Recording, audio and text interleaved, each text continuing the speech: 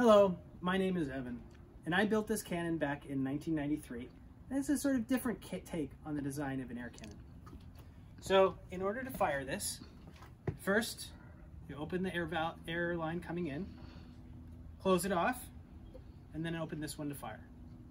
Maybe you guys can figure out how it works before I describe its features. So, charging. We're at 120 pounds, 130 psi. 2, 1.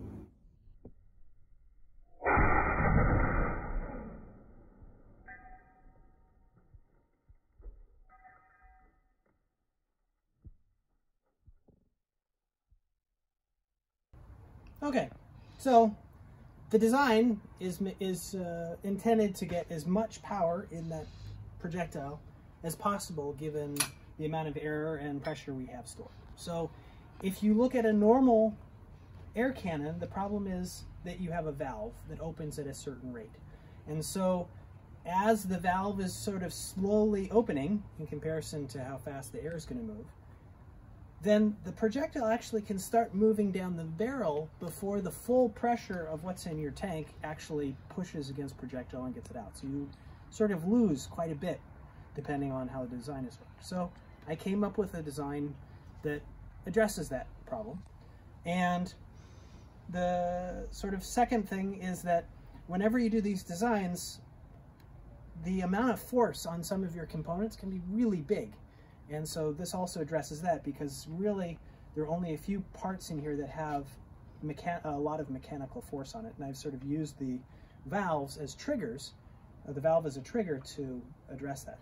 So to reload, you undo this big nut here, which holds on the barrel.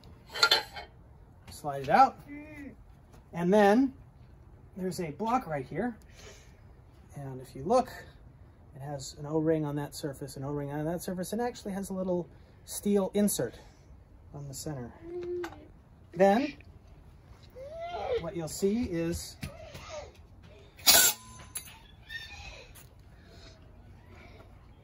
this is sort of the trick.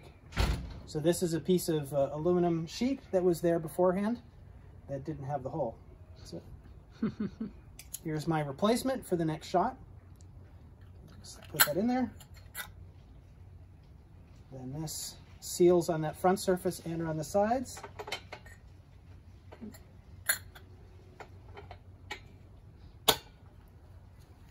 And then we put a soda can and a piece of wadding. And the reason I'm doing the piece of wadding is because that little disc in there that gets punched out actually is traveling at high velocity and will put a hole in the bottom of the can. And I like the can to be full when it hits the target.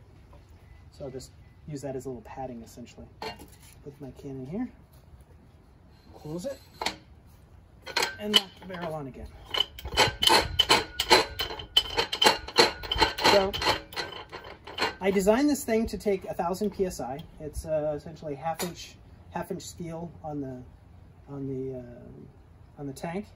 And however, I've only actually fired it to 500. And right now we're just running off a compressor that's at about 130 psi or so.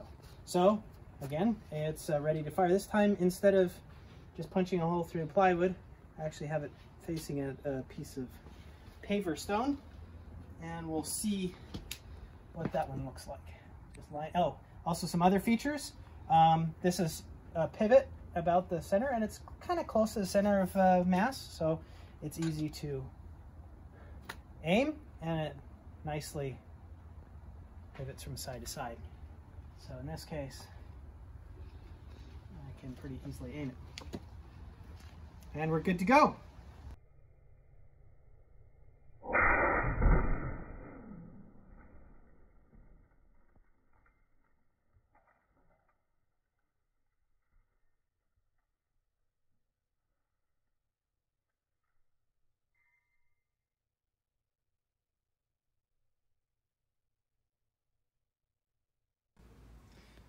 One interesting result from this, from these little shots, I expected the soda cans to get shredded in interesting so detailed way. You even get this cool pattern here where the shape of the concrete has been imprinted on the aluminum, but to actually have the splatter from the soda can punch a hole in the top of the table, that was kind of interesting.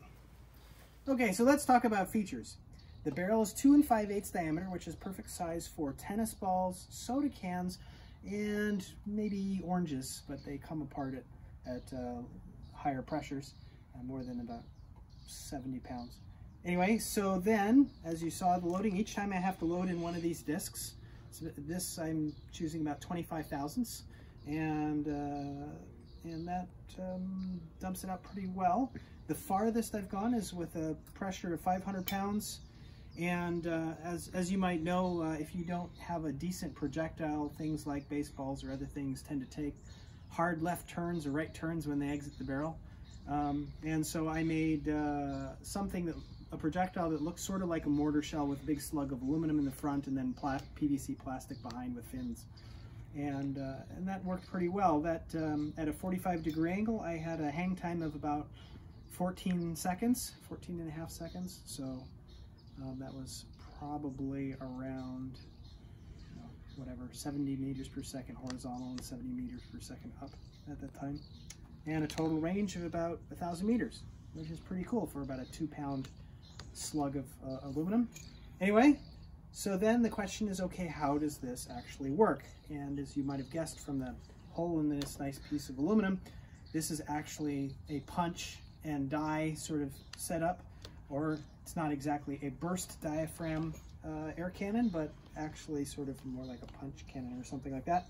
So inside here, there's a piston. It looks sort of like this, and that piston's on the inside of this canister here. It's about a 1/2 inch wall thick. And then when I let in the air, there's a hole here with a little flappy valve on the back that fills up the tank. And then if you want to come around and see, you can see I have a gauge here to tell me what the pressure is in the main tank, and that pushes the piston back slightly.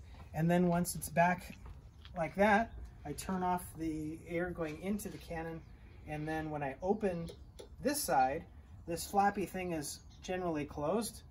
I open that, and this gets shoved forward by all of that mass in this whole surface area.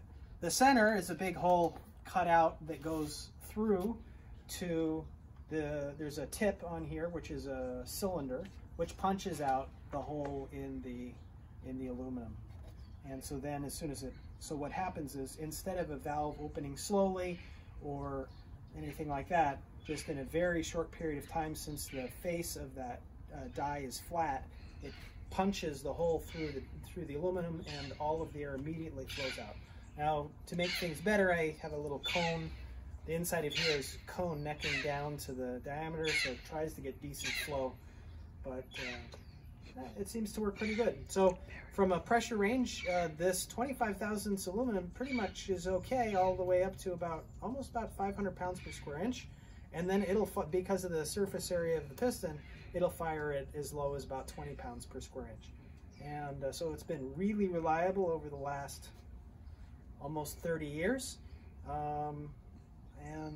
It almost like never fails to. Hope you enjoyed the little presentation.